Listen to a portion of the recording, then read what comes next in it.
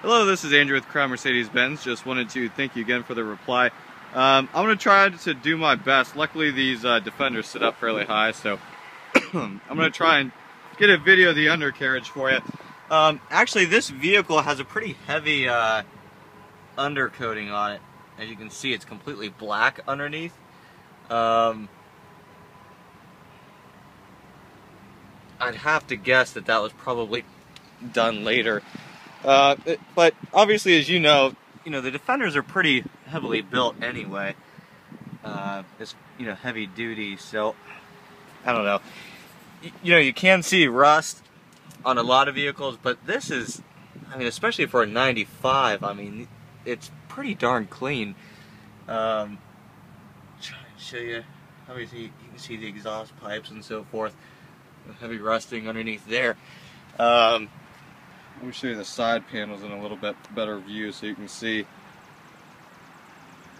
Show you the bumper guard up front. I'm going along to the driver's side now. There's your wheel well.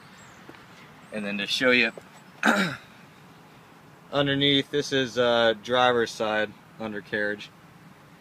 This video is actually coming out a little bit better than I was expecting, so hopefully this does a pretty good job of giving you an accurate representation of it. Obviously, I'd like to put it up on a lift and show it to you, and then a little bit better detail of the rear end of it. Some minor surface rust, but as far as major structural, it looks pretty good. So anyway, hopefully that gives you a better idea. Another shot of the rear end of it. Hopefully that gives you a better idea. Obviously from California and so forth, these, winter weather versus